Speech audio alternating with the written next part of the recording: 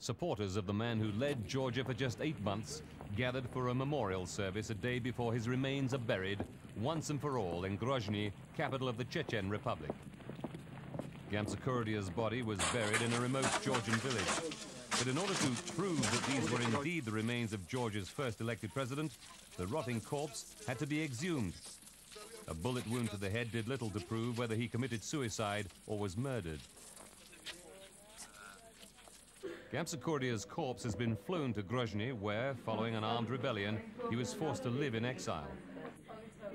When his death was announced, his grieving widow said Gamsakhurdia had taken his own life. She now insists he was murdered.